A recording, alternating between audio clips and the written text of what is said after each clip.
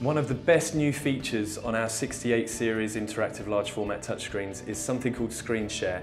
This is allowing users to wirelessly stream content from absolutely any device, whether it's Android, Windows, iOS or iPhone.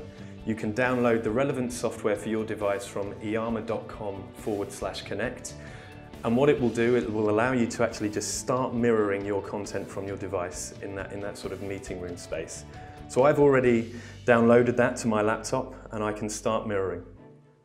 No, these are not holiday snaps. This is actually some 3D medical software, but as you can see, it allows me to navigate and share my content, whether it's specific content like this, or if we're going into a PowerPoint presentation, I can still actually run through that presentation and gesture control that presentation